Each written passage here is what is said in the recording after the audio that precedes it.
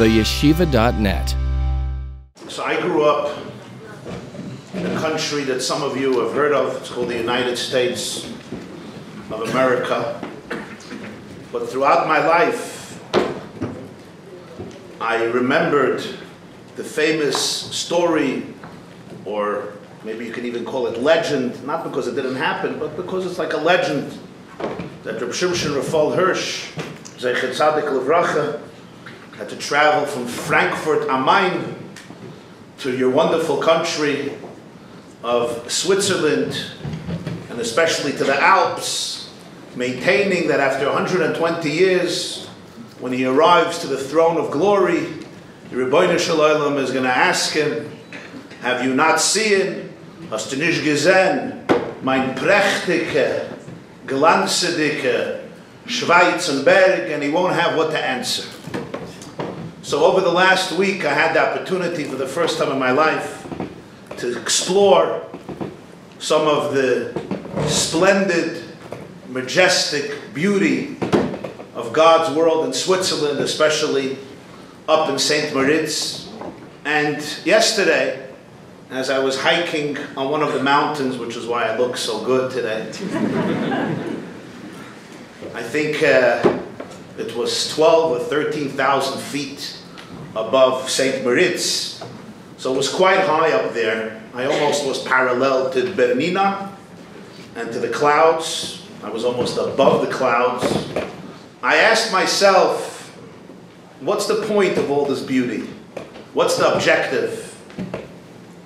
How does it affect me? Besides taking a picture and saying, I was there, which personally is not such an important thing for me to do. And then I remembered a story that just happened a few months ago. It was far away from here. It was in a place called Stamford, Connecticut. I was in a hotel. It was actually a very interesting Shabbos. It was a Shabbos created by an organization called Renewal for people who donated a kidney to save somebody else's life. There were 800 people at the Shabbos, women and men. The common denominator was everyone sitting in that auditorium had only one kidney. I got up to speak, and my opening words were, Good Shabbos, I feel like I'm the only Balmum. I'm the only, Balmum is blemished, the only blemished human being in this room. I have two kidneys. I have two kidneys. And it's extremely humbling because I can preach and maybe preach eloquently and pontificate und predigen, sehr schön, but I'm sitting in the presence of people who actually gave such a piece of their body to save somebody else's life. But most of them donated the kidney to people that they did not know. It's not like they donated to a brother, to a father, to a child. Most of them, 99%, besides I think one or two people, gave it to people that they did not know. They did not know who's getting their kidney. It was really, really incredible. Just parenthetically, the next day, a few days later, I was interviewed on a radio show in New York.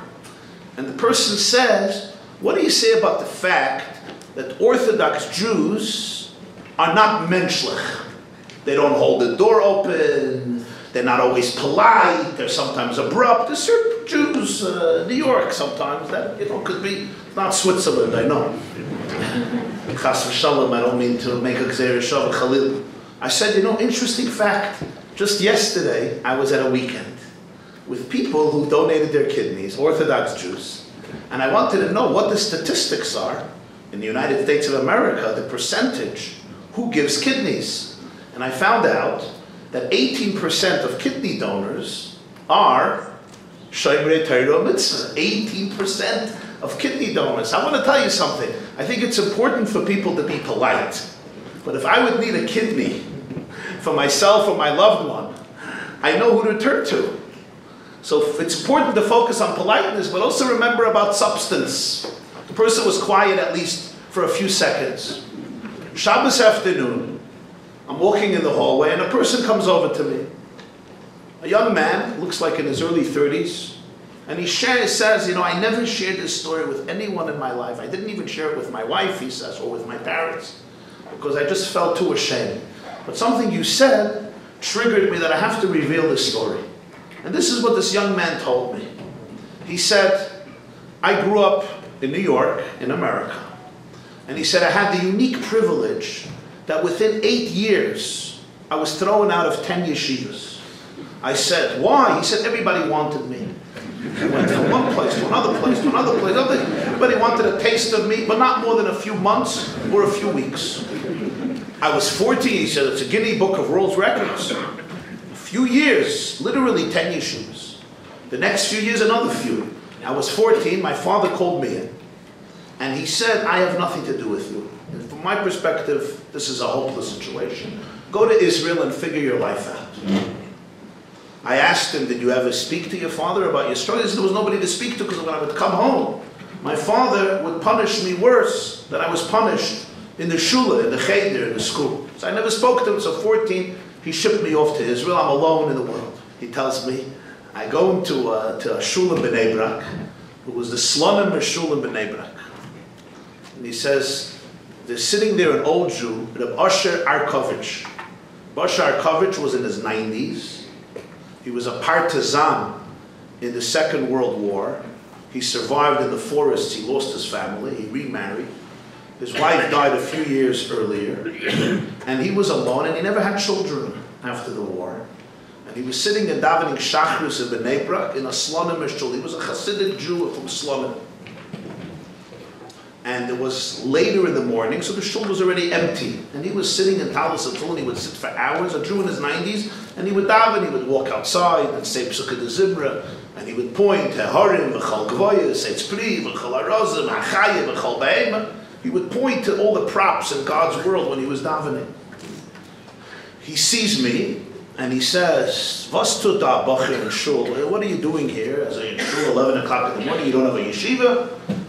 I say, actually not. I've already been in 10 yeshivas, and my father sent me here to Israel, and I have to find a place for myself. I don't have some here. And this man tells me, he says, because Bachir will come over here. He says, I want to tell you something, that the Maggid of Lechevich once said, it actually comes from the Baruch of Mezhebush, the grandson of the Baal Shem Tov. And he opened up an Ashrei, and he said, you know, we say every single morning, we say 3 times a day. We just said it a few minutes ago. Kvoid malchuscha yemeru, ukvurascha yedaberu, loidia levnei adam ukvuroisa v'kvoid adar malchusa. Which means, the glory of your kingship they declare, your strength they speak about, loidia, to notify people, kvuroisav, the majesty of the Rebbeinu Shalom, ukvoid adar malchusa, and the glory and beauty of his kingship. So we talk about Kvoid Shamayim, so people understand something of the infinite majesty of Hashem. But this man, Rabbi Sharkovich, tells this 14-year-old boy, he says, but I'll tell you what the Lechevich Maggid said. He said there's a deeper interpretation. And the deeper interpretation is, Kvoid Malchus Chayemeru Gvuras Chayedaberu. Why is it that Hashem wanted we should sing His praises and His glory day in and day out? I mean, let's face it, even people, and those of us who like compliments. In the Schweiz, hat man lieb Komplimenten oder nicht? Man hat lieb? Okay, so you could relate to it. Even those of us who love validation and compliments, right? You want your wife to compliment you, and your shviger to compliment you, good luck, and your husband to compliment you, and everyone you want to compliment you, and your mechutten and your friend. Even those, after 50, 100 compliments, you can go crazy. How many compliments do we offer Hashem every day? You ever read through davening with a translation that you can understand the words? The Psukkah de Zimra, and the brachas, and Birchas Krishma, and the brachas afterwards, and the tefillas. It's a lot. And the question is why? Why is it so necessary? So, Kvoid Malchuscha Yemeru Gvurascha Yedaberu. Hashem wants that His glory, His kavod, should be spoken about. Why? Why? And the answer is, he tells this boy, I'll tell you why. Lohidia livnei ha'adam gevurayis. To notify people, to notify each person about his and her own strength. Uchvoid hadar malchusa. And Rabbi Baruch of Mezhebush says, Lohidia, it's a mitzvah. It's a mitzvah wherever you go. Lohidia, let people know, every person you come in contact with, let him or her know about Gvuroisav, about their strength, their power, their majesty, their greatness, their splendor. Let the person know Chvoid Hadar Malchusai, the glory, the beauty of his or her sense of dignity, of malchus, of leadership, of empowerment, of kingship. So when I'm talking about Hashem's infinity, that means something else as well. If Hashem is infinite and He created me and my soul is a piece of Him, what does that really mean? It means that I am infinite. It means that you are infinite. If your soul is a chelik elekam imal mamish, and your body is sacred and an imprint of the divine image, B'Tselem Elokim Aseh Adam, or as the Zohar says, Gufa D'Loin Kadisha, Nishmas D'Loin Kadisha, the body is sacred, the soul is sacred. So when you talk about Hashem's infinity, Hashem's limitlessness, it means you're really telling a person, who are you? You're not small, you're not petty, you're not a victim of circumstances. If you are an embodiment and a manifestation of the divine in this world, if you are an ambassador of Hashem, as the Gemara says in Kiddushin Amal of Shluchai Shel Adam Kemoisa, a shliach, a messenger, an ambassador of a Meshaleach halachically in Jewish law, represents the person who sent him or her. You assume the identity to some degree of the person who sent you. So that Shluchai Shel Adam Ha'elyoin Kemoisa. So if you understand that every soul was sent by Hashem into this world, then who are you? You embody the Meshaleach, the one who sent you. Shluchai Shel Adam Kemoisa. Every person you meet, lo idea, tell them. And not just tell them with words. Lo idea comes from the word das. V'ha'adam yoda es chavo. Adam knew Chava. It doesn't mean they went on a date. It doesn't only mean that he looked up her resume. But Adam Yoda es Chava means there was connection. Das means when something is perceived in a way that it's visceral, it's real, it's intimate. But Adam Yoda es Chava means there was intimacy, as you could see from the continuation of the pasuk. So Lohidia means I internalize it. Let every person internalize Gvuroi Sav, his or her own Gvura Chvedadar Malchusay. You're singing God's praises, and simultaneously you're telling yourself and you're empowering everyone you come in contact with their own inner power and infinity and light. Reb Usher said this all briefly in Yiddish, and he turns to this boy and he says, listen, I don't know where you're going, and I don't know how many yeshivas you were in and how many yeshivas you will be in. But just remember your Gvura and your Malchus. Haba guten Tag, have a good day. And he leaves the shul. He gets into another yeshiva. 6 months later, he's expelled. He gets into another yeshiva in Eretz Yisrael. 6 months later, he's expelled. He says, it's been a year in Israel, and now I've already been in 12 yeshivas. I couldn't call my father because he was no source of comfort. And he looks at me, he says, I'm 15 years old, I'm alone in the world, and I feel that nobody wants me. There's literally not a soul that wants me, that's interested in me. He says, the pain was so acute, it's hard to describe how intense the pain was. And I decided I have no future in this world, and I'm going to do the unthinkable. And he describes this to me. He says, it's one morning, I'm in Yerushalayim, and he tells me exactly the street and the address of the building. And I go up to the roof of the building. It's a very active and vibrant day in Yerushalayim and Jerusalem. And I'm going to jump off the roof. And he says, I'm at the edge. And I'm pacing back and forth, back and forth.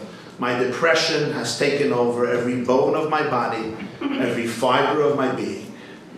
As I'm looking down and preparing for this moment that will take me out of my misery, Rechoiv Doiviv Misharim number 11 on the roof, I have a flashback of a 95-year-old partisan who has no wife, who has no children, really alone in the world, who says, listen, whatever happens to you, Just remember,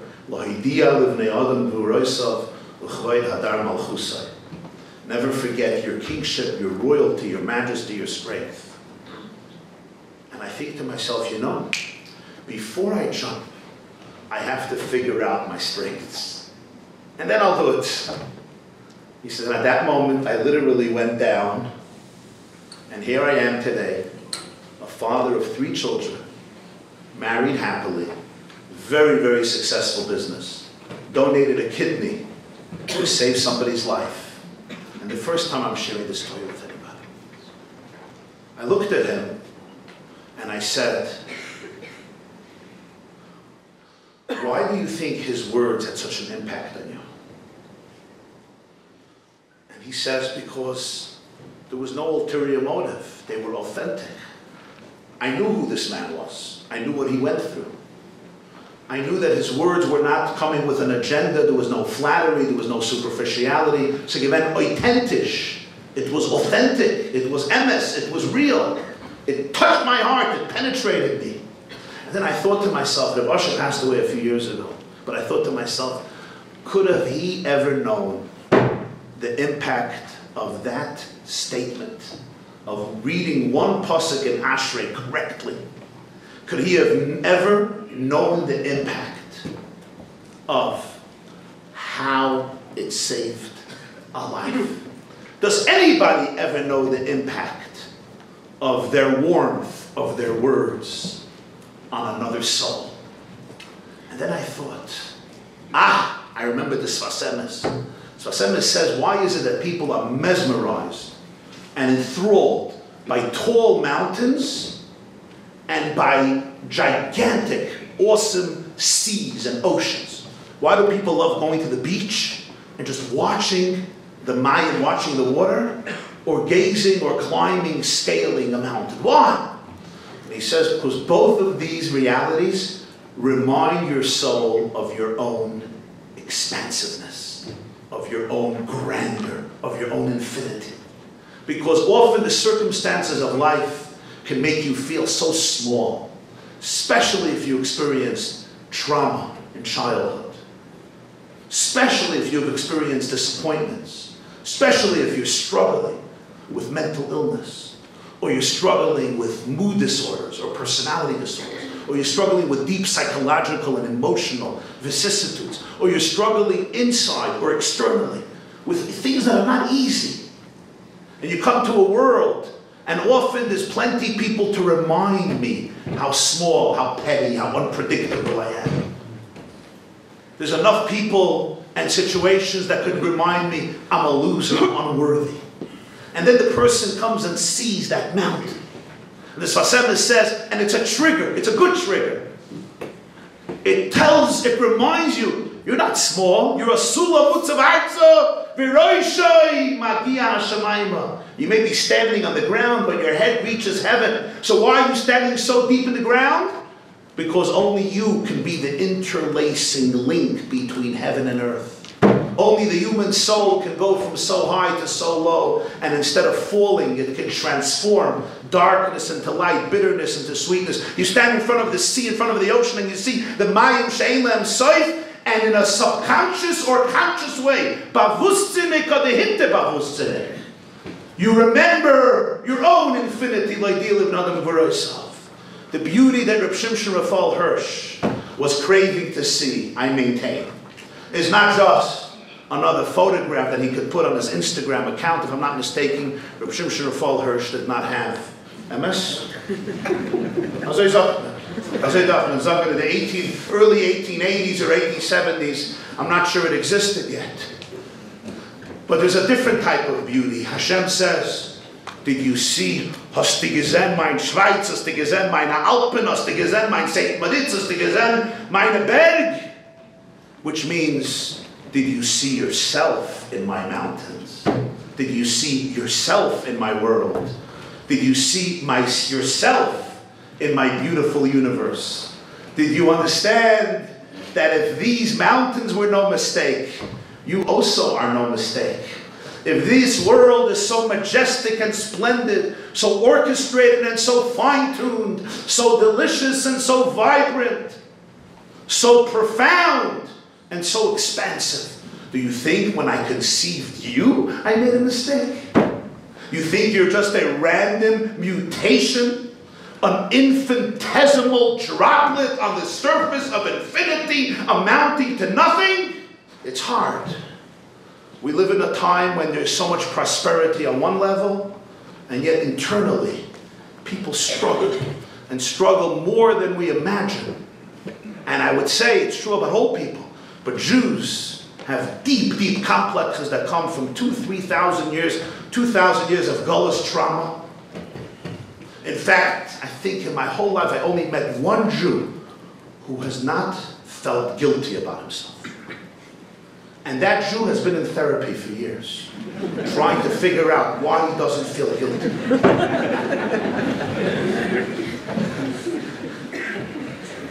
It's hard. You know, the Jew is given profound power.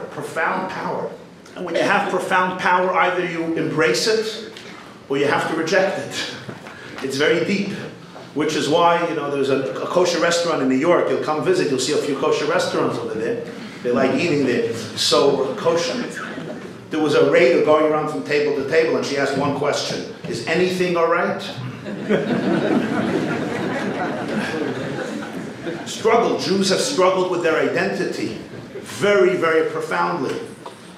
I was once talking to a group of very secular Jews, and I said, I want to tell you my feelings about the Jewish people. You know, the Gemara says in Shabbos, I'll tell you my story, I didn't say this to them. The Gemara says in Shabbos, Daf Kuf Yotes Amud Beis, Al Tigui b'Mashiachai, Elu Tinoikus Shel Beis Rabba. Don't touch my anointed ones. We say it every morning in Haidu. Either before Baruch Shem or after Baruch Shem. I don't want to get involved in Ashkenaz Sfar, but whatever you daven, we say it. Rabbi Meir Shapiro once said, whether you say Haidu before Baruch Shem or you say Baruch Shem after Haidu, the main thing is by Yehi Chvoid Hashem La'olam, everybody comes together. If not, then we have tzaras. And the truth is, one of, I think, the greatest blessings of the well-known community in Switzerland is, I visited, I think, 600 or 700 communities around the world, is that even though there's so many different types of Jews that come from different backgrounds, so the Yakisha, so the Chassidisha, so the Litvisha, so you have this Kreis and jener Kreis, but relatively speaking, there's a sense of understanding that everyone has to stay together, unified, connected, and interconnected. And when we have that, we're more powerful than anything. So, the Yichvoid Hashem La'olam has to come together. I don't know if you ever visited, but in San Francisco, you have what's called the sequoia trees. The redwoods. They're called redwoods. Those are trees that have been around for 3,500 years, some of them 4,000 years. So you look at a tree, and this tree was around during Yosef, Yaakov, Yitzchak, maybe Mesushelach, Potiphar's wife.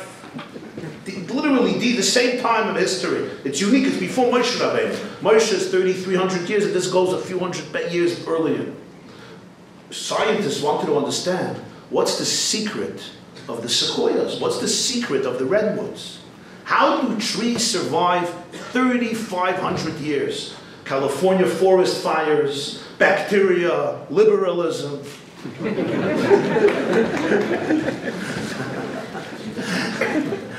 Trees are deaf. They hear only what they want to hear. They don't read all the newspapers and all the WhatsApps that everybody else reads. Baruch Hashem. They're smart. Trees are smart. Smarter than we think. But what's the secret? What's the secret? How do you survive 4,000 years? It's a good question. So they naturally thought that the roots must extend hundreds of feet deep into the earth. A few years ago, when they developed the technology, they took a look, and to their astonishment, they noticed that the roots of the sequoias are very shallow. Some of them go 4 or 5 feet in depth, and that's it. And they couldn't understand, how does this miracle of nature happen? And then they realized something astounding. You could look it up. What the trees don't have in depth, in depth they make up in breadth. What the sequoia does in its brilliance is, as the roots begin developing, and they go down and they spread to look for nutrients and water so that the tree can function and live and produce. These roots look and they seek out the roots of other sequoias. And when they find the roots of the other sequoias, you know what they do? They interlock themselves with the other roots. And they literally, v'hayu lebasar echad, they marry them, they become entangled and interconnected, zuknippt und zubunden. They now become interlaced, and you can have 100 sequoia trees that their roots are all interlocked and interlaced with each other. In depth they're shallow, but in breadth you can have 100 trees. Above the surface, each tree has its own distinct personality, shape, flavor, dimension, persönlichkeit, unique genetic, physiological makeup, but subterranean, unter der Erde. They're all one. Nothing could destroy them.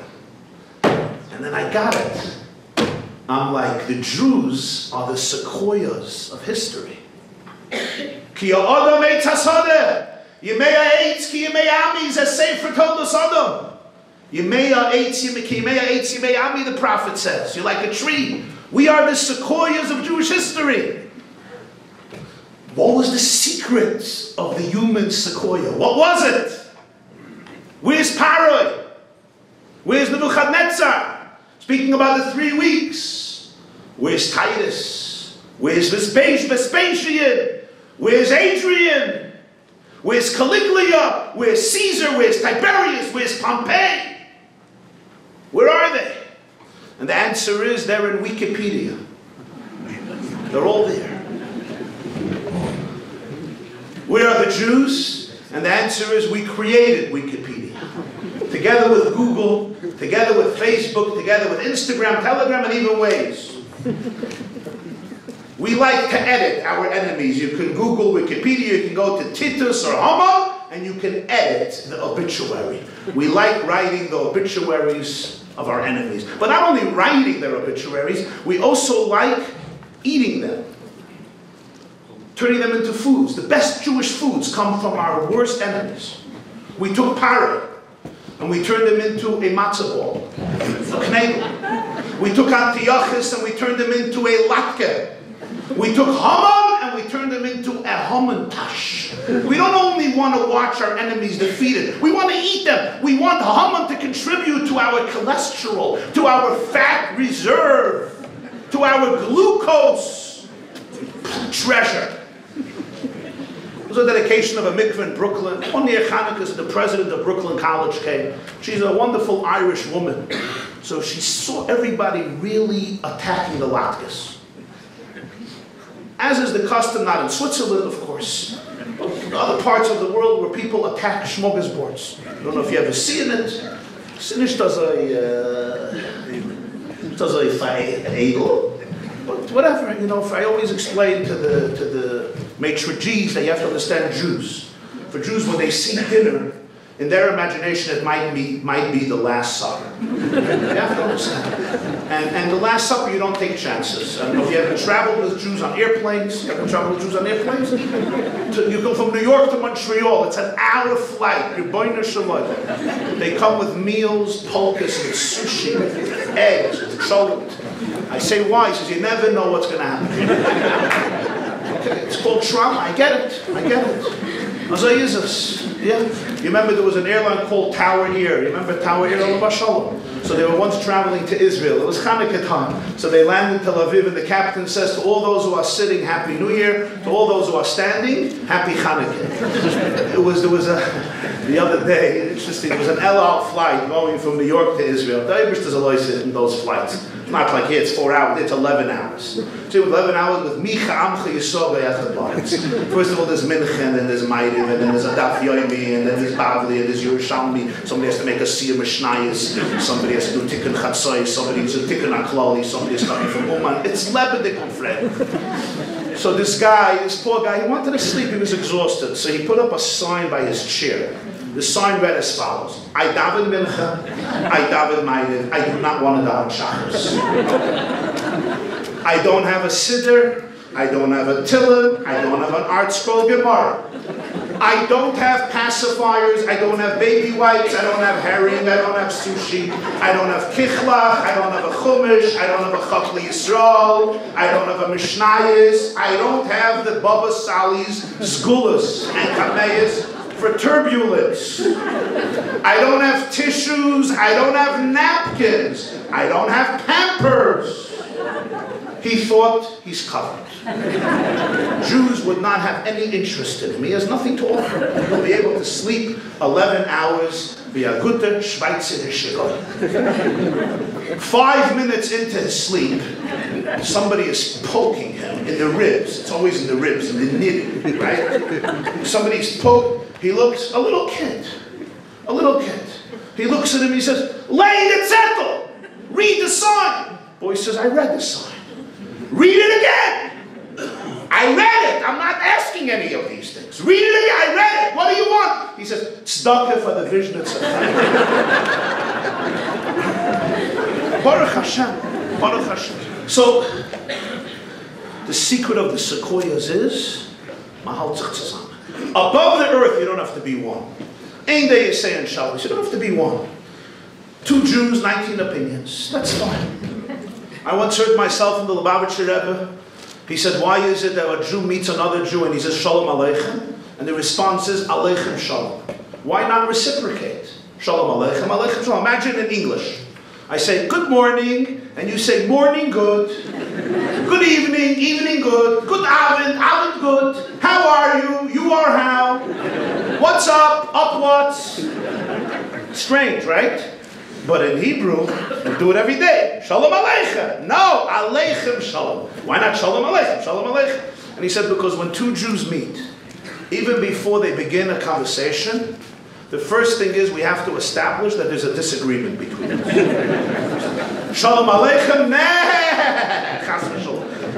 Aleichem Shalom.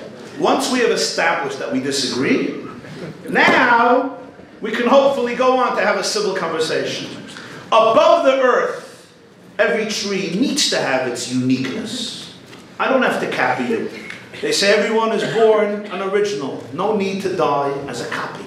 They once asked a 106-year-old woman, what's the advantage of living till 106? And she said, less peer pressure. Above the surface, what did Balak say? We start every morning our prayers with Balak's immortal words.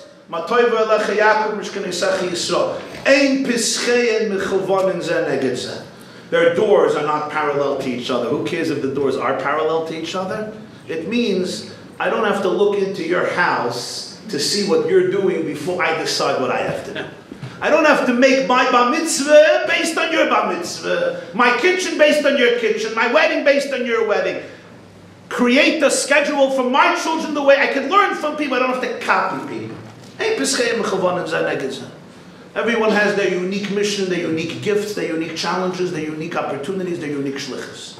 That's above the earth. Under the earth, the sequoias need to be one. The sequoias have to be interlocked and it's like in a marriage. Do you think a good marriage is a marriage where husbands and wives never disagree? A Jewish couple. Good marriage doesn't mean I'm good. They used to think good marriages, everybody agrees. Bad marriages, they don't agree. It's not true. All real research on marriage shows that even in the best marriages, 70% of arguments that they had during Sheva Brachas, they still have at the age of 99. Which means, Be'ezer Hashem, in 70 years, you'll still be arguing. Where do we go for Pesach? What do we do for the summer? Megay Dorten, Megay Dit. The only thing you won't be arguing is, do we go to the Shviga for Shabbos? Because at that point, she'll be 162. Most arguments persist. Why? Because what undermines a relationship is not an argument. What undermines a relationship is a sense that there's no trust, there's no loyalty, there's no love, there's no camaraderie. So there's Getreischaft, Übergegebenkeit. The whole culture of Yiddishkeit, the whole Gemara, is based on a culture of arguments. There's not a page in Shas that's not saturated with debates and arguments. That is not a tragedy. On the contrary, my wife disagreeing with me allows me to expand my horizons. and see beyond my ego and my insecurity. Arguments can be extremely beneficial to discover truth, as long as the underlying foundation of the argument is, I love you, I'm here for you, I cherish you, I have your back 1,000%. Then it's different. That's the secret of the sequoia tree.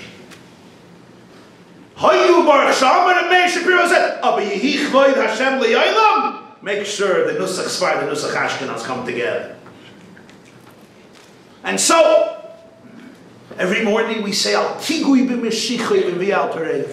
Don't touch my Mashiach. Don't touch my anointed ones. Zok the Gemara, who is that? Elu? Tinoikas shel Beis Rabba. These are the children. Why is every Jewish child called a Mashiach? One reason is because the pressure of Jewish parents. I understand. You can't just be a regular kid, chas v'shalom. You got to change the whole world. Okay. But there's something very authentic here. I'll tell you, whenever you remember when you were a child, and every one of us, you were 4, 5, 6, 7, 8, 9, 10. You remember how you would dream? Especially when you went on dacha, or you went on vacation, you had a little time off, you went into nature. You're a little kid, you dream. You dream dreams of grandeur. You dream that either you're going to change the world or you're going to help others change the world. But then I get older and we get jaded. Wie sagt man jaded auf Schweizerisch, Yiddish, Deutsch? Huh? Verliert den Mut. Okay, das ist begrijpelijk. Reb Simcha Binim of Shischa once said, he said, if a person loses their money, it's not fun, but they didn't lose anything. Money comes, money goes, as some of you know very well. A person loses their health, or part of it, he says, that's difficult. But it's half of them. They still have a soul, a healthy soul. He says, aber ein Mensch verliert den Mut, the courage. If a person loses their spirit, their courage, their energy, their vibrancy, they lose everything. I get older and I become jaded. I forget my dreams of youth, especially if you were robbed from your innocence, if you were robbed from your youth. I hope not everybody understands what I'm talking about, but those of you in the crowd who understand what I'm talking about, yes, you understand what I'm talking about. You were robbed from that innocence, and you had to replace your innocence with a fake personality like those they have in the wax museums. You ever went to the wax museum in London? Yeah, Churchill is with a cigar, and I once had a mentor, a teacher who was a little absent-minded, and he would smoke, and he went over to Churchill in the wax museum, and he asked him for a match to light his cigarette. It looks real, but it's fake. And some of us were forced because of abuse, or because of inappropriate behavior by the hands of others, to replace our true, authentic personalities with fake personalities subconsciously. And when I grow older, I am so jaded, I am so not trusting, I am so cynical. I am so fed up. So Chazal say, Al Tigui, Rebbeinu Shalom says, Al Tigui b'Mashiach, Elu Tinoikas shel Beis Rabba. Never allow the little Mashiach in you to die. Never allow the child in you to perish. Al Tigui b'Mashiach. Never touch a child. Never take away from the child his or her dream, his or her empowerment, his or her ability to be able to see themselves for who they really are. A tall mountain that starts on earth, its grounding is on earth, but its peak reaches heaven and above the heaven. Far taller than the mountains of St. Moritz. Even Karavach and Bernina and their friends. Sorry for my New York Karavach. It sounds Hungarian almost. Aber das the Schweiz, it's not Hungary. Almost like Salah Kokash. So I'm speaking to this group of secular Jews. I'll tell you the truth. When I see Jews, every Jewish child, I want to tell you something. It's like, imagine Mozart, Wolfgang Amadeus Mozart, who lived not so far from here. Growing up in a house without a piano. What would have happened to this Mozart? The genius would have not been obliterated, but the outlet would have been probably destructive. Thank God Mozart grew up in a home with a piano. So the genius had an outlet. Every Jewish child is a little Mozart. Torah is the piano. And that's why you'll see Jews have a revolutionary spirit. And Jews who have not had the piano, the outlet, the genius came out, but in very, very powerful and sometimes not constructive ways. Look at the 4 people who defined modern days. 4 people. Remember, we don't constitute even 1% of humanity. You know that.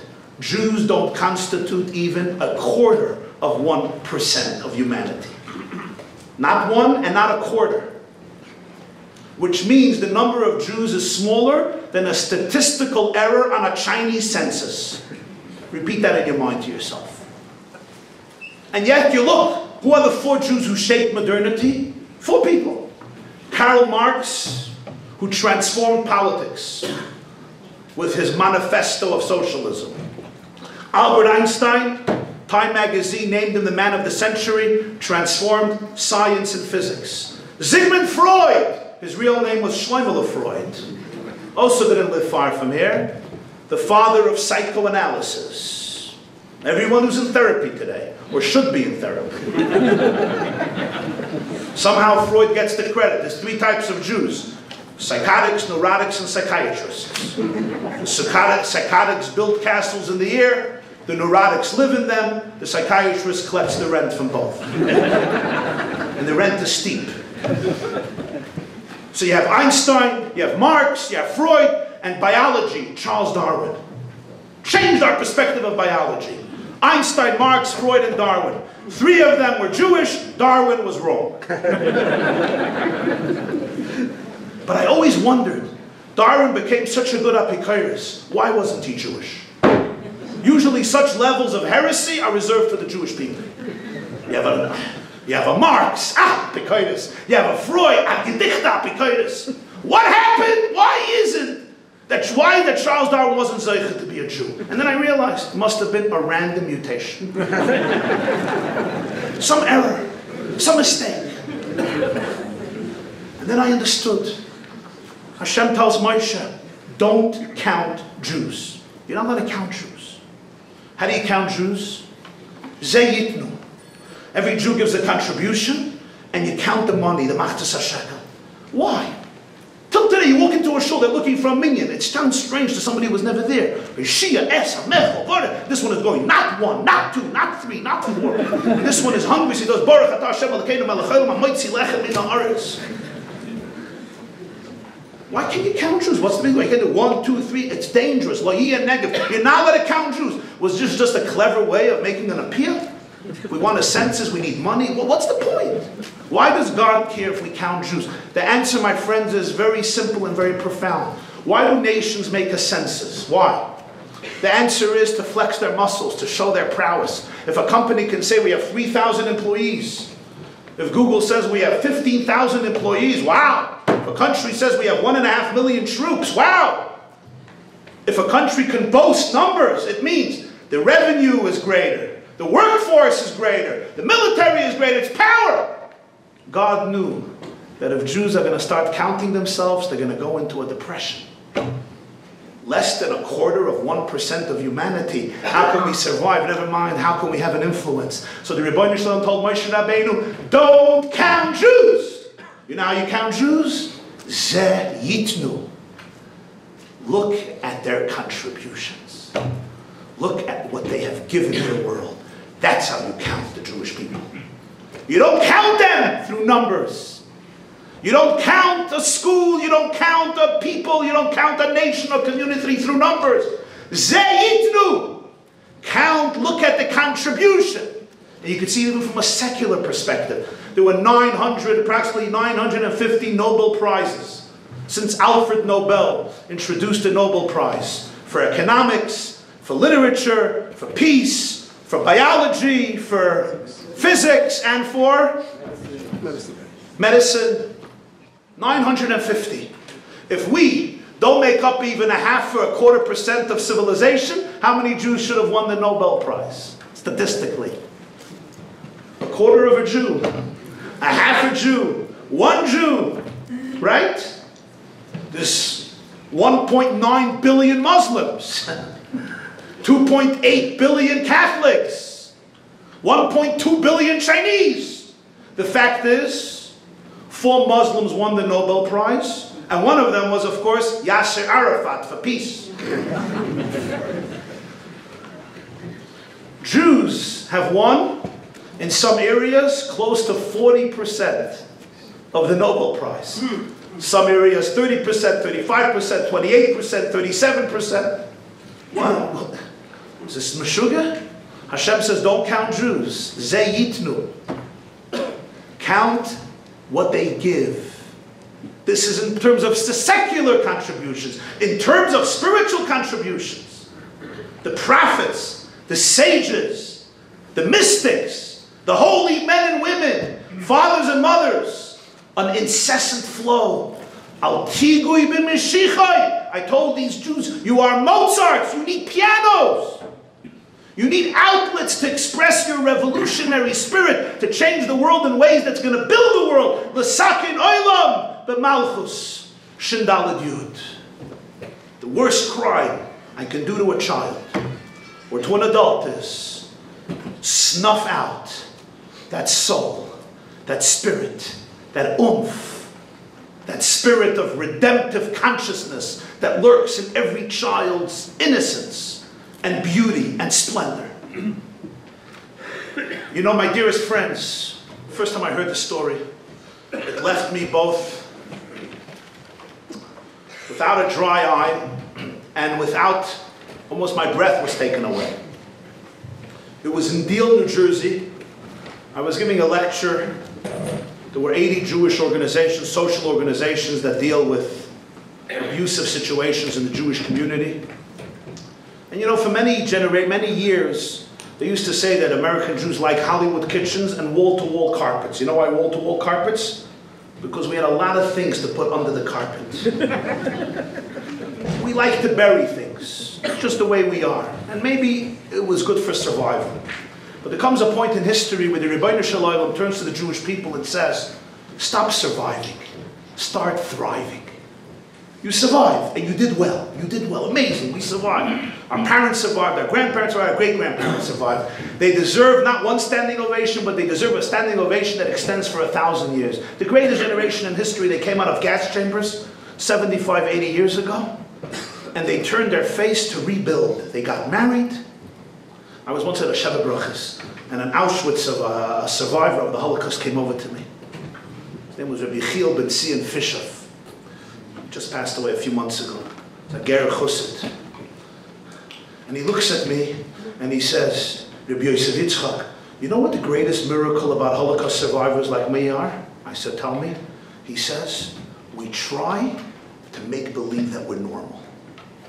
And we try to live normal lives. He says, that's the greatest miracle. We try to live normal lives, even though a part of us is not normal. Part of us has died in the camps. But we try to be normal. Unbelievable generation, unbelievable generation. And now we have our generation, our generation. It's sad every day we hear about the last She'eris HaPlei Yidden, those who lit the torch and went Lifnei Amachane, the Ud Mutzel Meyesh, the brands rescued from the fire, who rebuilt Klal Yisrael after Treblinka and Bergen-Belsen and Mauthausen and Auschwitz, Birkenau. They rebuilt Klal Yisrael. They rebuilt Eretz Yisrael. They rebuilt Klal Yisrael. They rebuilt communities and families the world over, including right here in Switzerland. And now is a new generation. The Sfas Emes says, it says, Schor Yemois Olam, Binu Shnois Dor V'Dor. Remember the days of history, understand the years of a generation. And he says, Shnois comes from the word Shinui. Binu Shnois Dor V'Dor. You also have to understand the changes from a generation to a generation. You have to understand Shnois. Not every generation is the same. I once heard from Dr. Twersky. Remember Reb Shia Twersky, Dr. Abraham Twersky, Zechron Levracha, famous psychiatrist. He once said, I don't understand. After the Mabul, Noach was, how old was he? 600 years old. 601 years old. And he says L'chaim and he gets drunk. It was the first time he drank in 600 years. There was no drinking then before. He says, what happened? He says, the answer is, before the flood, Noach could drink big cups. It's called Zeksaneinzike in Russian. 96% alcohol. It worked. After the flood, It was a new generation. Noach used the same cup. He didn't realize that the cup is different. Binu shnois dor v'dor. You have to know the difference of a generation. Comes this generation, God turns to the Jewish people and says, now I don't only want you to survive, now I want you to thrive. I don't only want you to use your coping mechanisms to survive. Now I want you to be able to bring out the greatest power in yourselves so that you can bring out the power in others. Daloi Golos, it's time to graduate from a consciousness of exile, of fakvetchkeit, of tzimtzum, of narrowness, of restrictiveness. Arucha me'eretz mido rechava miniyam. Malo ha'aretz deis Hashem kamam liyam mechaseh. Hine ha'aretz lefanecho faratzta yama v'keidma b'tzafoyna v'negba l'sakin oilam b'malchus shindal and yud. You can change the world if you only appreciate that you're a conduit for divine infinity, a derivative of divine consciousness. So a lot of things are coming up now. And we, some of us, want to put it under the carpet. But now it's not common anymore to have wall-to-wall carpets. The balabastas don't hold of it.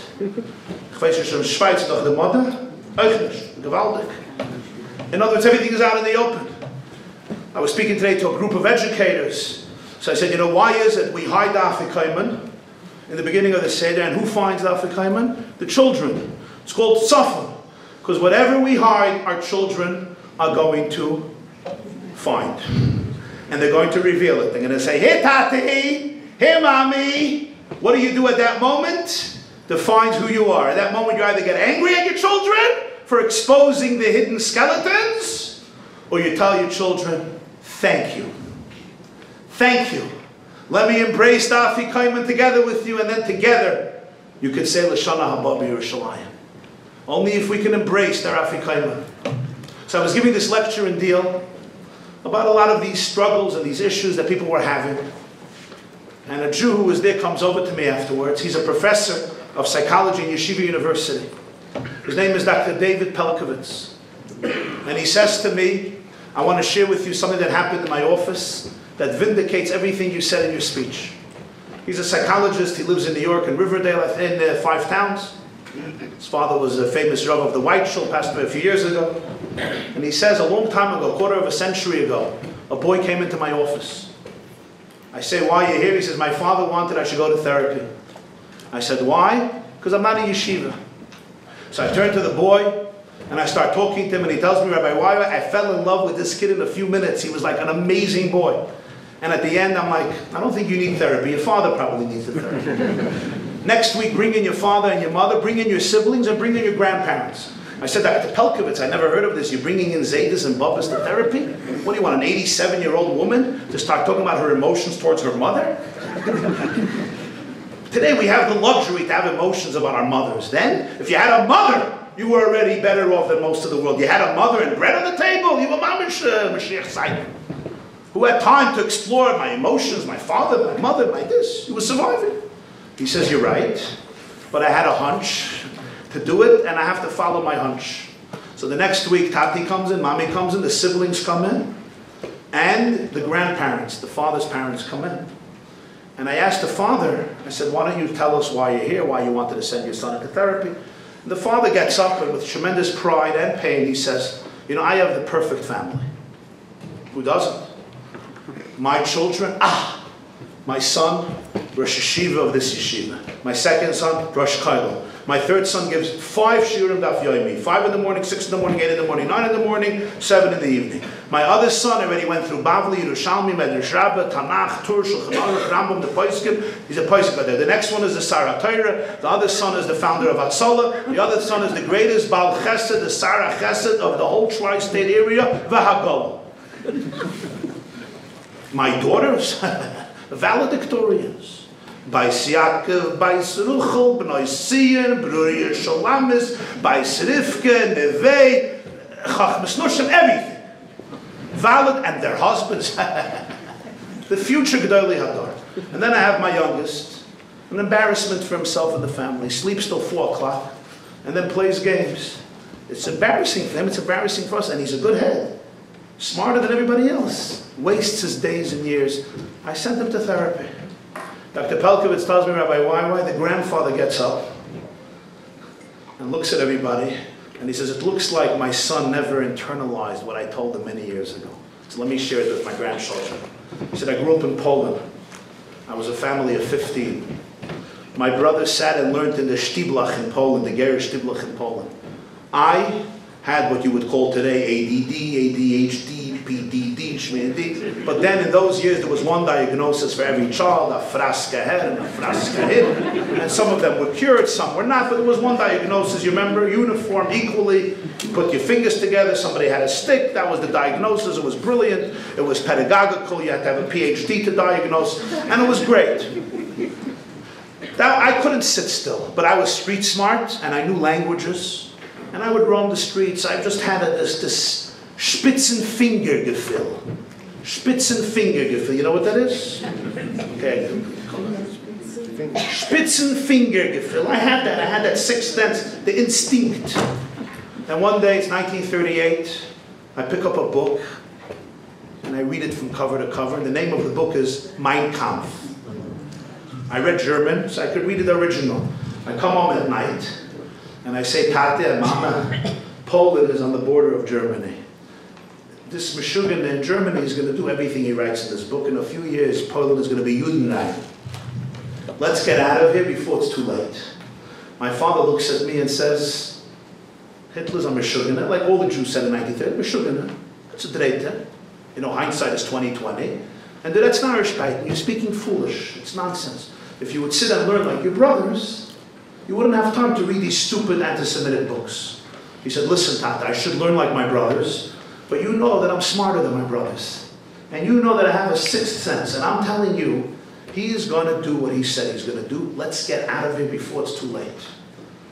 I argued with my parents for 3 weeks, and they would not listen to me. And I said, Father and Mother, I'm going to have to leave alone. You will not, he said, be able to understand the tears the night I left my beloved family, and I crossed the Atlantic Ocean, and I made it to the United States of America. A little while later came September 1st, 1939, when Germany invaded Poland.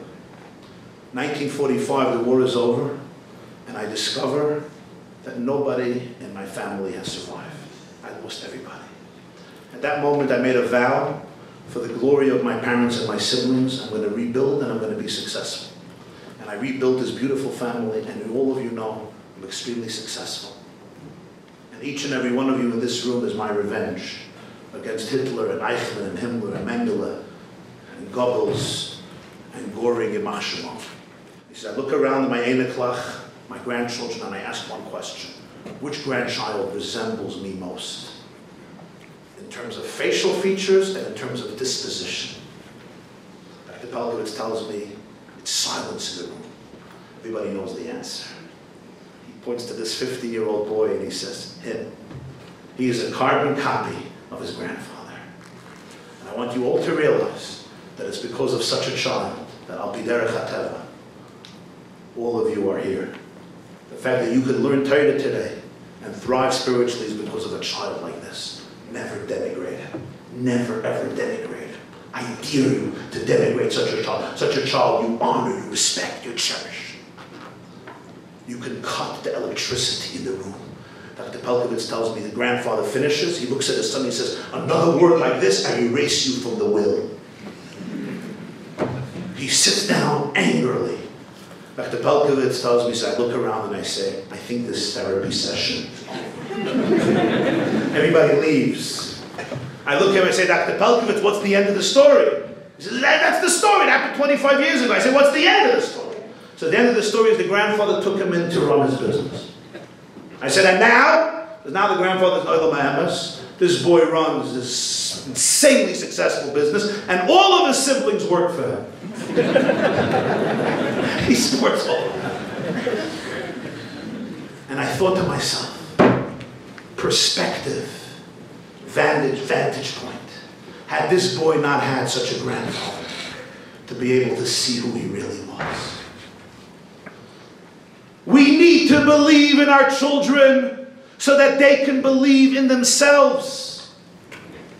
And we need to believe in ourselves so that we can help other people believe in themselves? How is it possible that a people that has been around 4,000 years, a people about whom Hashem says, you're my children, Hashem, I love you. How is it possible that a boy or a girl, a Jewish Yigala, the Megala, could go through our system of yeshivas, Beis Yaakovs, girls' schools, boys' schools, Chadorim, Talmud Torahs, day schools, yeshivas, Batei Medrash, Koilelim, girls' schools, elementary, high school, Yeshiva Ktani, Yeshiva Gdoila, Altsgid, from all the Kreisen. And a huge percentage of them, when you speak to them afterwards, they say to you, oh, I did not feel that I was valued in that institution. I was just expendable. If I fit in, good. If I don't fit in, out. We don't need you anymore. We don't need your money. We don't need your numbers anymore. We don't need the numbers. We don't need you. How is it possible that a child in 1st, 2nd, 3rd, 4th, 5th, 6th, 7th grade, a girl or a boy, throughout our whole system, and I'm talking about any country in the world and any community in the world, can come out from a school not feeling that his or her presence was celebrated, valued, that every teacher, every principal, every rebbe, mashgiach, menal, yeshiva, mora, mechaneches, mechanech, rebbe, tzaddik, admur, lamdan, talmud chacham, looked this boy or girl in the eyes and made them feel that you are an indispensable note in the divine cosmic symphony. That you are unique. That your soul was sent down into this world to represent the infinite light of the divine.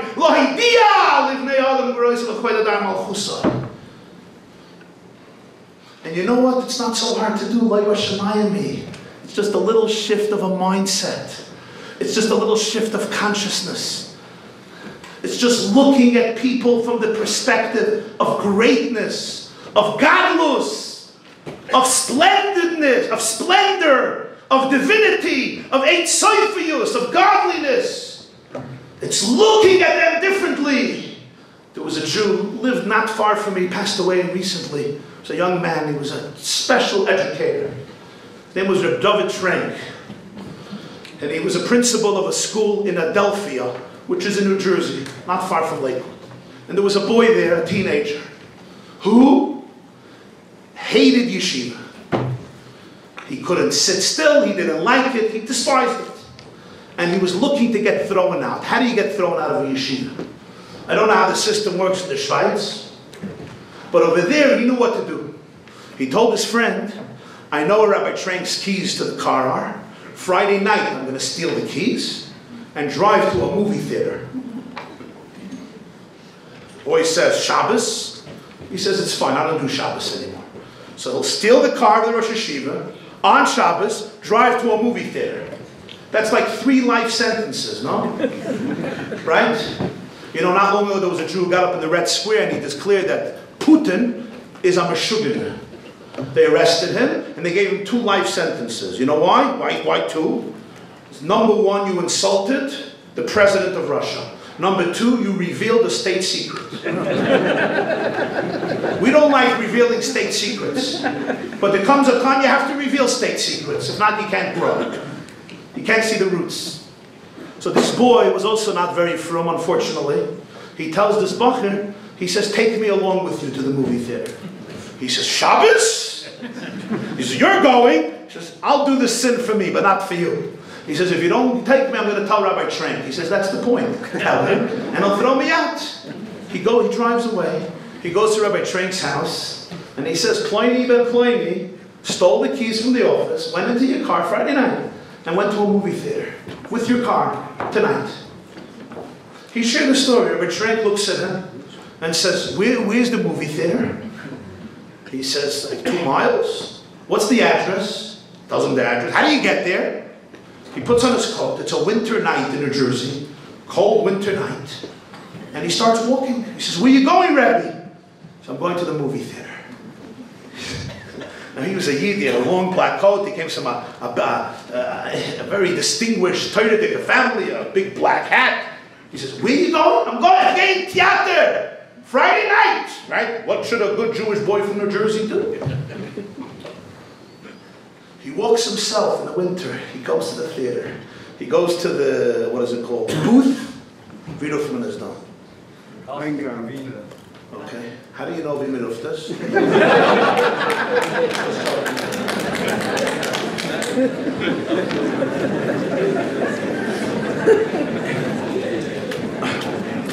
Don't worry, what happens in Zurich stays in Zurich. He comes to the booth and he says, could you let me go in? She says, $8.25, whatever the price was. He says, no, I'm not going to watch. There's somebody there who's very close to me and I just have to give him a message. She says, I can't let people in. He says, look at me. What do I look like? It's Sabbath. We don't carry. I don't go to the movies on Tuesday. Sabbath, I certainly don't go to the movies. I have no money. I'm a rabbi. Trust me, I'm not going to sit down there. I'm going to speak to somebody for a few seconds. The woman was convinced. She let him go in. He goes in. Now it was a huge theater, so you have like, I don't know, 10, 15 different, I guess, halls. And now he's looking for him. So he goes from hall to hall. It's pitch dark. And he's trying to find this yeshiva boy. Finally, he spots somebody sitting, and it looks like, from the back, it looks like this bacher. So Rabbi Trank goes quietly, because chas v'sholom, you know, asur levalbel b'shas kol lua. So he doesn't want to disturb anybody. The only sound you can hear is popcorn, Pepsi, chips, pretzels maybe some tears, but that's it. Very quietly, he sneaks up to the boy and he sits down near him. Now you know, when somebody sits down near you, those of you who are empaths and sensitive to energy, you know when somebody is sitting near you, even if they're not touching you. So this boy just feels there's an energy. So he turns around, and who does he see? Rosh Yeshiva, sitting in the movie theater Friday night with a big hat, a long capote, a Langebard, right near him in the movie. If there's a moment you want to faint, that's the moment. Rabbi Trank? What are you doing here? Where are you coming from? Coming from my house. Coming from your You walked? Yeah, I walk on Shabbos. 2 miles. Yeah, it's freezing. I know. Why are you coming? I wanted to ask you. I wanted to tell you something. The popcorn in this movie theater is not kosher. So do me a favor. Enjoy,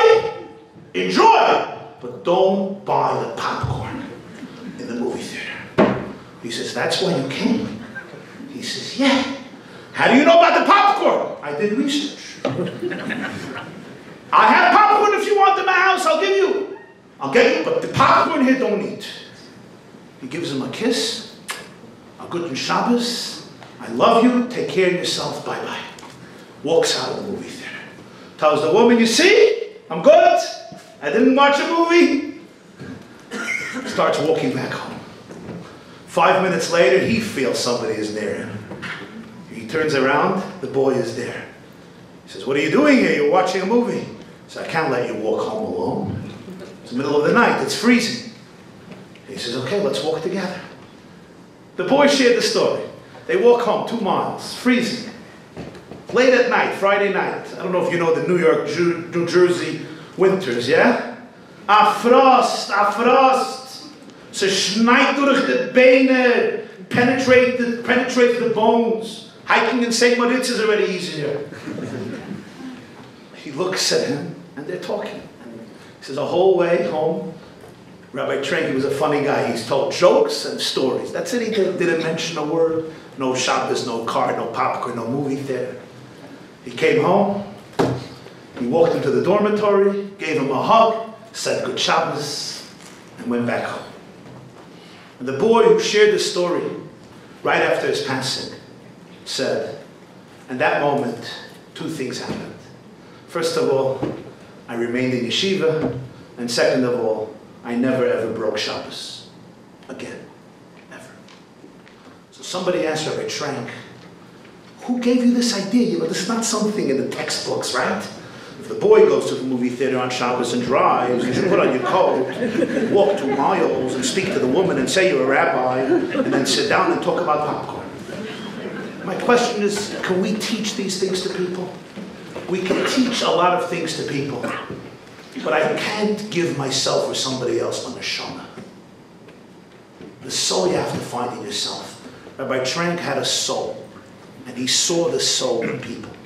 And once you see the soul in a child, everything is different.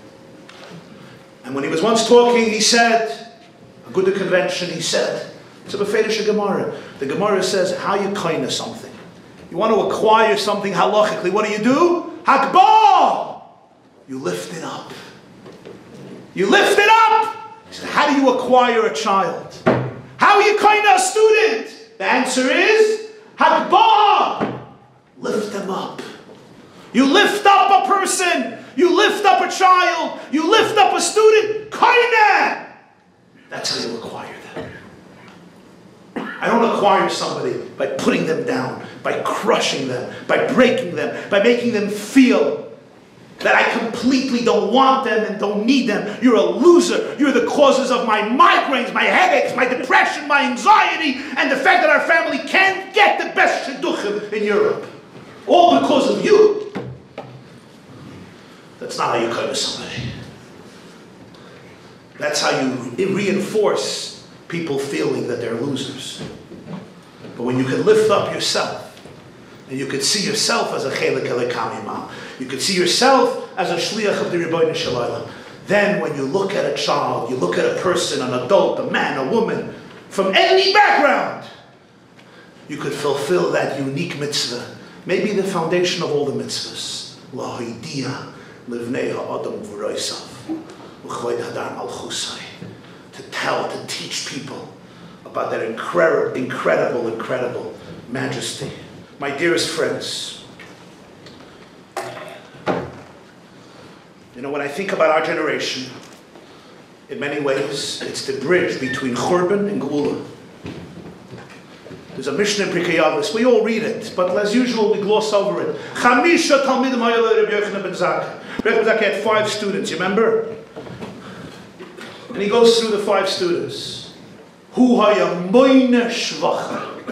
He used to sing their praises. Rebbe Elazar ben Horkanus, Rebbe Elazar Gadol, Bor Sud she'enoi ma'abi tipa. He was a cistern of plaster that doesn't lose a drop. Rebbe Elazar ben Aruch, Rebbe Yeshua, Rebbe Yossi, Rebbe Shimon ben Esano. I asked you a question. There were hundreds of Tanoim and Amoraim. We don't find anybody throwing compliments at their students. Why was he the only one, the first one, to be Moine Shvachim, and he only had 5? Why? What was he doing? This was like a shidduch resume, a shadchan called him and said, oh, the Beleza, go, what's going on? Who? The answer is, my dearest friends, brothers and sisters, open your hearts. Rabbi Yochanan ben Zakkai was a unique person. He lived in the generation that saw the second Beis HaMikdash go up in flames. He was the Nasi of the Sanhedrin, Gittin, Dafn, and Zayin. He met Aspasionis, he met Vespasian, the future emperor of Rome. He is the one who made all the institutions, Zecher LeMikdash, Tzion Ein Doire Shla, Miklal de Boyd Risha, Rosh Hashanah Sukkah. He is the one. We shake a lul of 7 days because of Yochanan ben Zakkai. He wanted us to remember the Beis HaMikdash. And he knew that in such a generation, you can't lose talent. In such a generation, you can't afford to squander the creativity of our youth. He wasn't there to tell compliments. He praised them so that they should be able to see in themselves what he saw in them. He brought it out. The Beleza HaGadol can now look in the mirror and see in himself what his Rebbe saw in him. That's how he secured that there will be a leadership in Judaism that will maintain the eternity of Netzach Yisrael. When the Beis HaMikdash went up in flames, Jerusalem was decimated, and the flame of Klal Yisrael came the closest ever to be extinguished. After that, the Holocaust. He ensured that the candle won't be extinguished because he taught people how to really believe in their infinite divine majesty. And in many ways I feel, this is my answer to your question, Rabbi Rappaport, I see this with clarity of vision about our generation. We have so much dormant talent. Every child I see is a little Mozart. Every girl, every boy. There is so much truth, authenticity, depth, sensitivity, creativity. Also trauma. Yes, epigenetics. Our genes inherited trauma of 2,000 years, but also the faith and the wisdom and the love and the Mesiras Nefesh and the Chachma. But our minds have to go to Rabbi Yochanan ben Zakkai. Hu haya moine shvacham. Don't be stingy with words. Don't be stingy with emotions. Most importantly, never be stingy with your infinite heart opening up and embracing each and every one of our people. And by extension, each and every person that exists. And here I finally conclude with this unique insight. There's a medrash, very relevant to these days, the 3 weeks. It's a medrash pliya. It's one of those enigmatic midrashim we say every morning in Tehillim Sukkot Zimra. Boine Yerushalayim Hashem, Nidche Yisrael Yechanes. Hashem builds Jerusalem, the scattered of Israel He will gather. Says the medrash pliya, Af al pi sheboine Yerushalayim Hashem, Mikol Makom Nidche Yisrael Yechanes. Even though Hashem builds Yerushalayim, still He will bring in the Jews. What does the medrash mean? What's it mean? Even though, why not? Just because He builds it, He shouldn't bring in the Jews? It's one of those midrashim that when you read it, it's like, okay, I don't get it, medrash pliya. I want to share with you an insight that the Lubavitcher Rebbe of blessed memory once shared. He made a hadron of siyum on Maseches Baba Metzia. It was Yutas Kislev Tovshin Chavav, December 1965. This is how he explained the medrash, based on an idea of his grandfather, the Tzemach Tzedek. There's a Mishnah in Baba Metzia, Daf Kuf Yud Zayin Amar Aleph, Perek Habayis V'Aliyah. Says the Mishnah, Habayis V'Aliyah. Here's the situation. You're living in Zurich. You have any buildings that have 2 stories? Or Altz's Hoiche Binyanim?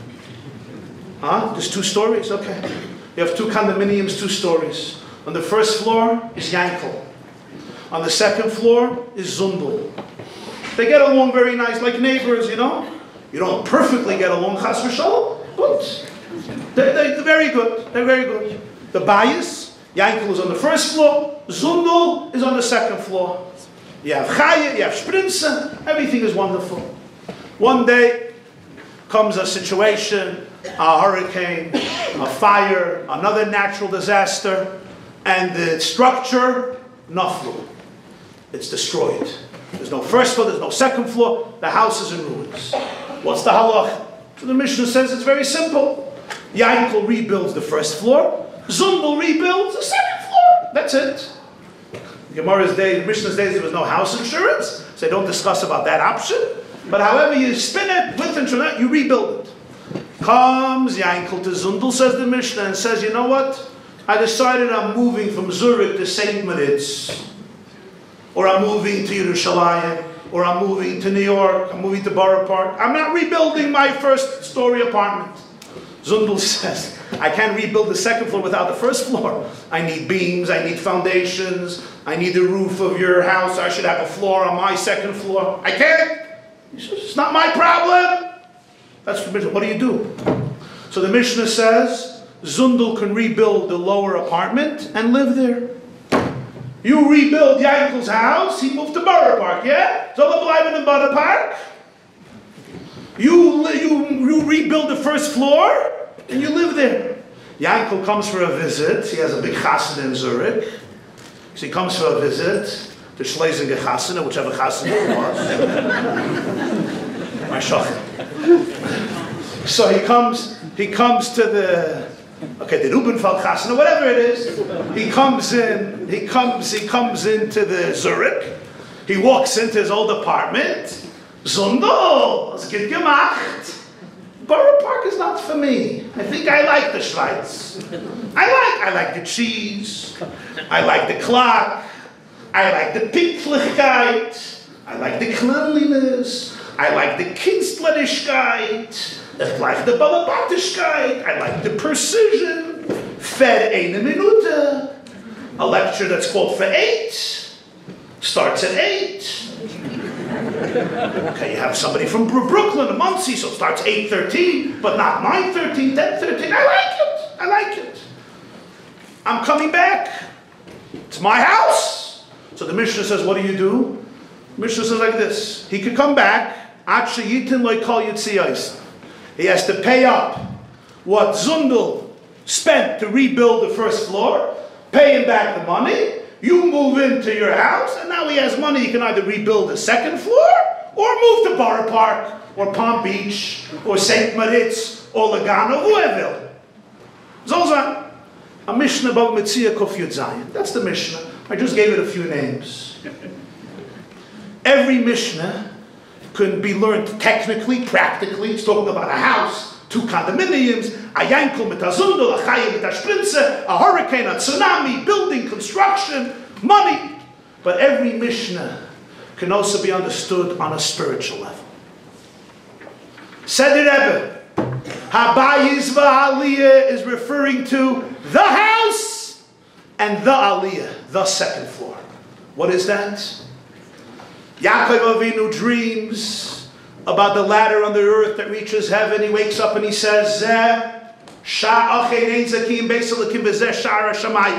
this is the portal to heaven. What does Rashi say? Melamed shebeis hamikdash shalamayla mechuven keneged beis hamikdash shalamata.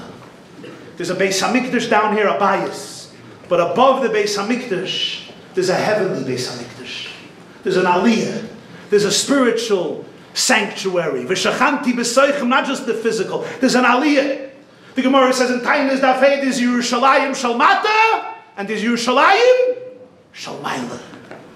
Simcha Elbeg wrote a book called Varsha Shalmaila. There's Yerushalayim Shalmata, there's the Jerusalem below, but there's the Jerusalem above. Yerushalayim Shalmaila.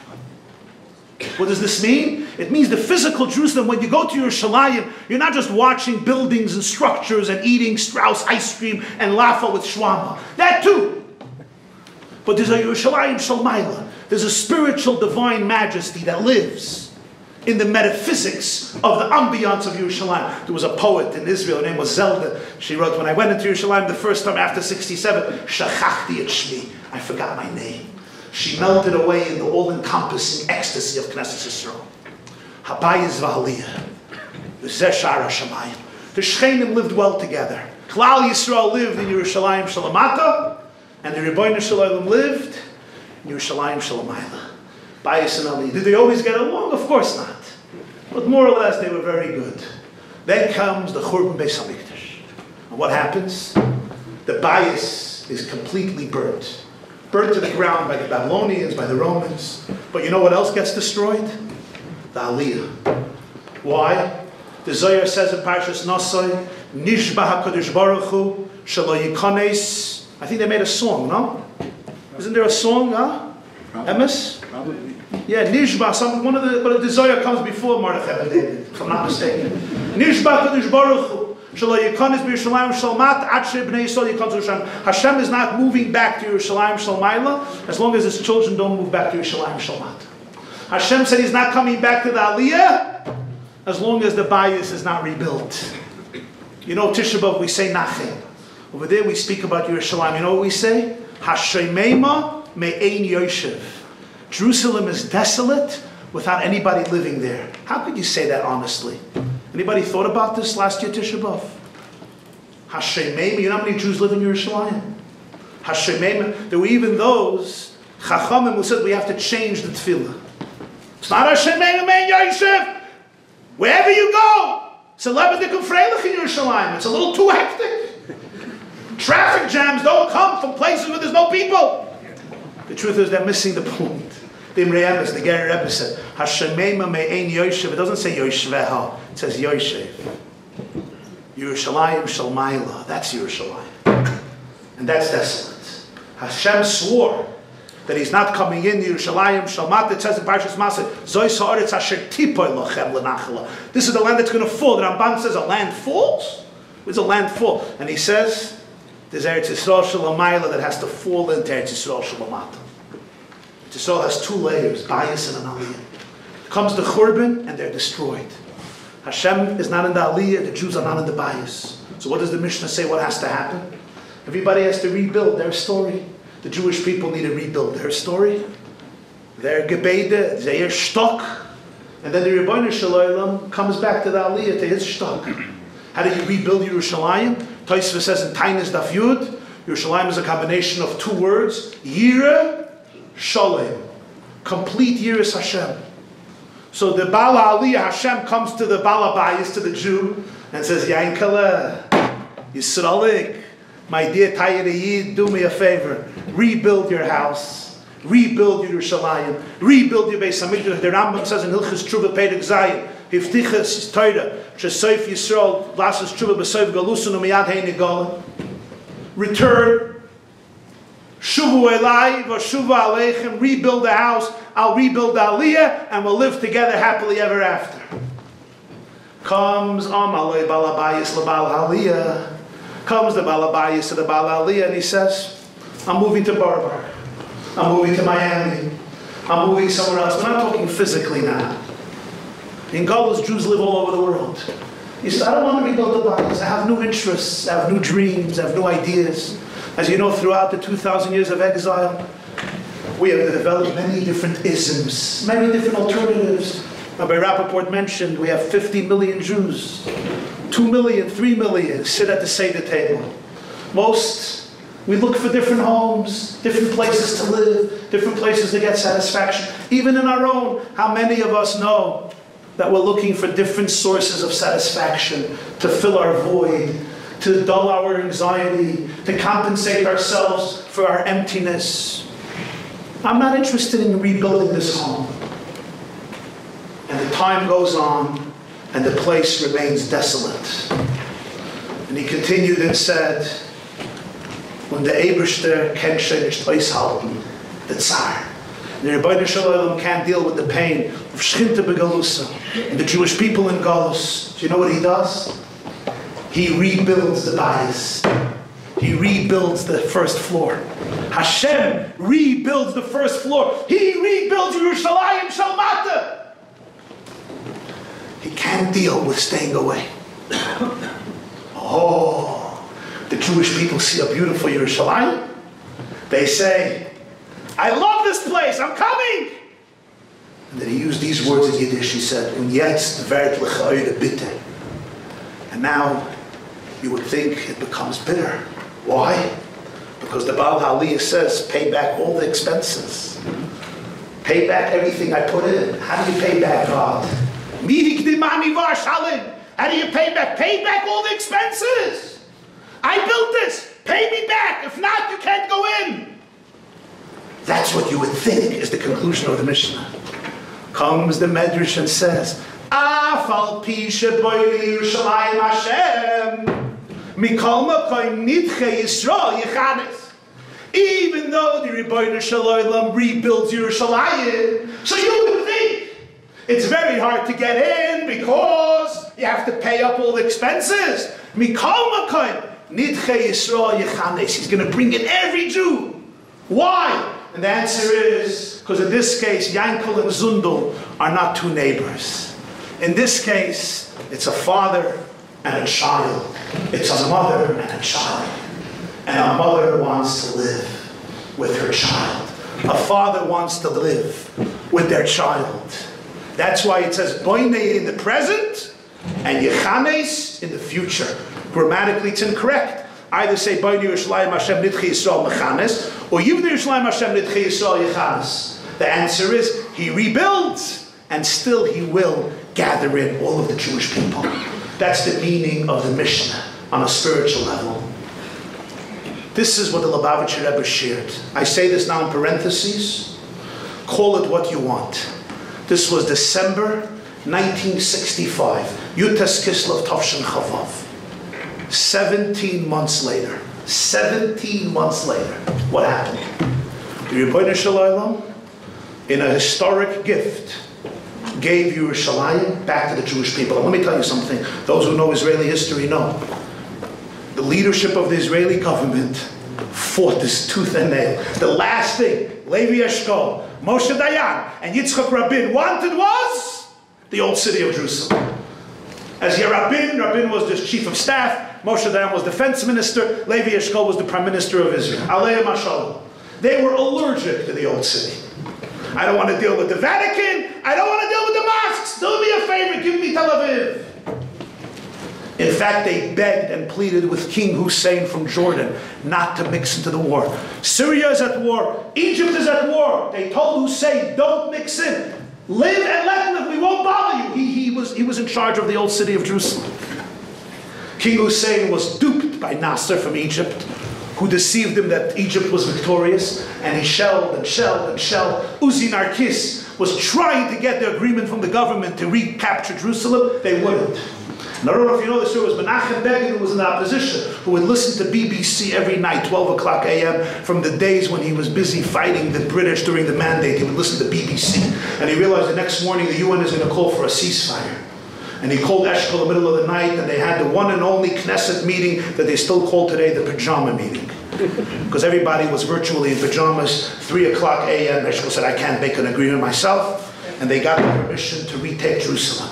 The next morning, Chav 28th of year 19, Chav Ches Iyar Tovshin Chav Zayin, June 7th, 1967, 10 o'clock a.m., Motke Gur declared those 3 historic words, Har HaBayit B'Yadeinu. They didn't want it, they didn't expect it. In fact, because they didn't fight aggressively, a quarter of the casualties of the 6-day war were the soldiers in Jerusalem, in Yerushalayim. This was 17 months after the siyum of the Rebbe of Maseches Baba Metzia Bar Habayis V'Aliyah, which he said with tears and choked in emotion, as the Shechina Kenish Vartin, and Hashem says, I'm going to rebuild Yerushalayim because I want to be with you. Because I want to be with you. Nitche Yisrael Yechanos. And when I heard this, it gave me a flavor and an awareness of what it means to empower yourself, to empower others, what it means to empower a generation. We could look at ourselves and our children in 2 ways. We could look at ourselves as essentially alien, outcasts, sinners, strangers. You're guilty till proven innocent. But that's a Christian doctrine. It's called original sin. The perspective that we see here in this pasuk is a completely different perspective. You're mine. You're my king. You're my child. Not only do I love you, I am infinitely proud of you. I have infinite pride in you.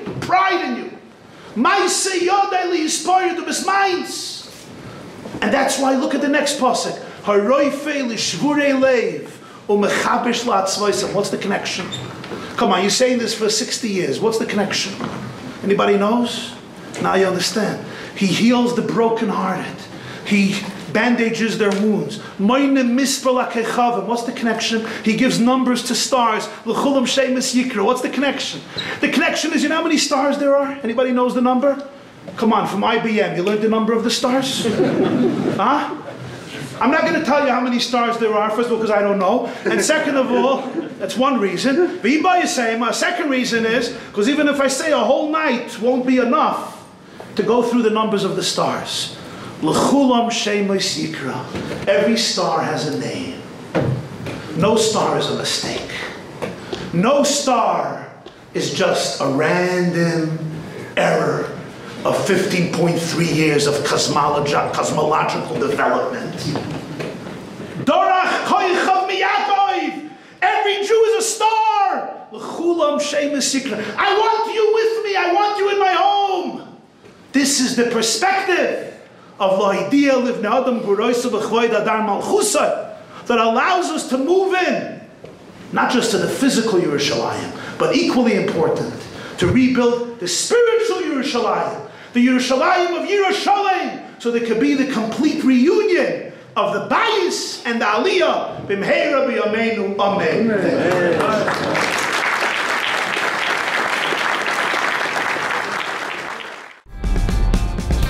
This class is brought to you by theyeshiva.net.